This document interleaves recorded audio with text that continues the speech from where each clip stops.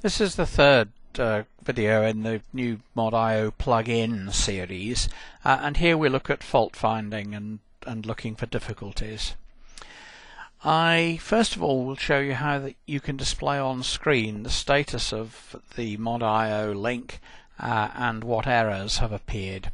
I'm in the screen designer designing on a copy of the 1024 and looking at the MDI screen.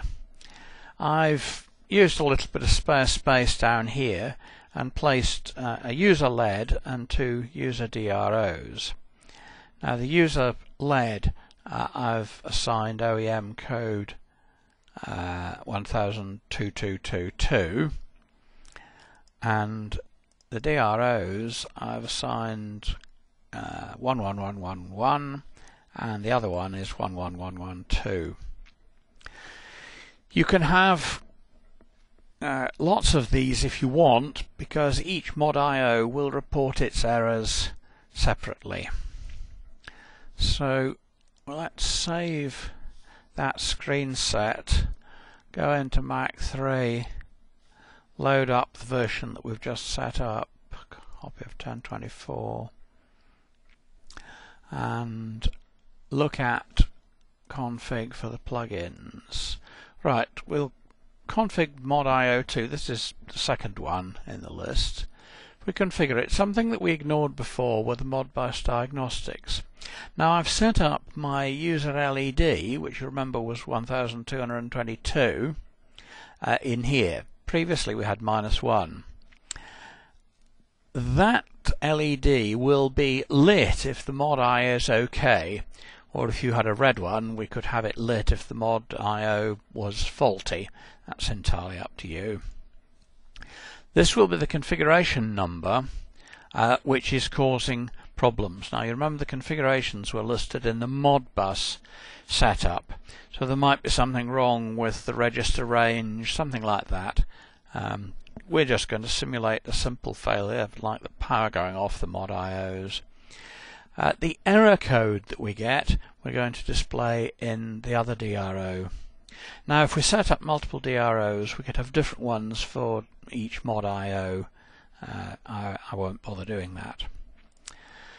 So that's configured. If we go to the MDI screen, here are the controls we set up.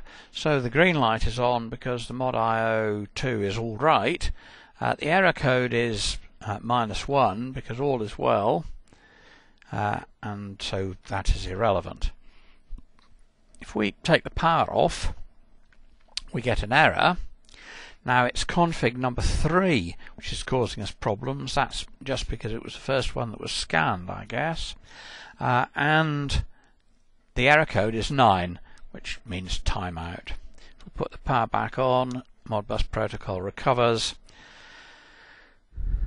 So no error, and -1 for the error line that's referred to. So that is a way of looking at during normal running status of the Modbus devices. Now you might want to actually see what's going on in Modbus registers without writing a whole load of code and accessing them. So if we go to set up Modbus control, this is the general feature, so it works for any Modbus device. There are the config numbers. So number 3 you see was the first config of modIO 2 that was being scanned, so that was why it gave us the error. If we click the test Modbus button, it will stop scanning, so the lights stop polling, and we can now put in numbers. So COM port 1 56 kilobaud.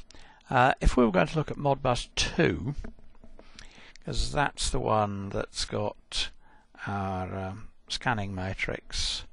Well, no, let's actually look at Modbus slave address 1, and let's just look at.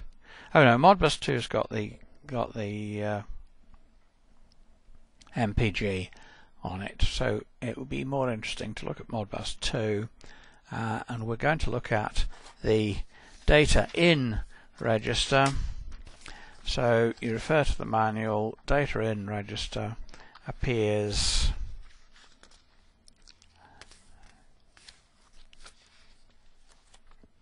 at address 1151. So we start at 1151. Now we first have to open the modIO, so we've set up which COM port, so we're going to open it. Status is no error, so it has managed to find it.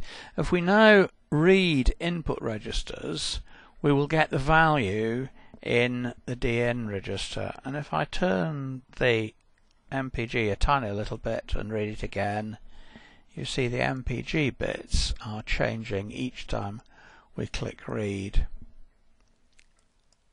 If you wanted to see more than one at once, you could see the whole input block. For example, we could read all 9 registers there and see them all at once. So now as we do the read, if I change my MPGs, you can see the MPG registers are changing as well as the raw data on DN. So there's the time changing down there. So there are 2 techniques that may help in debugging modIO devices.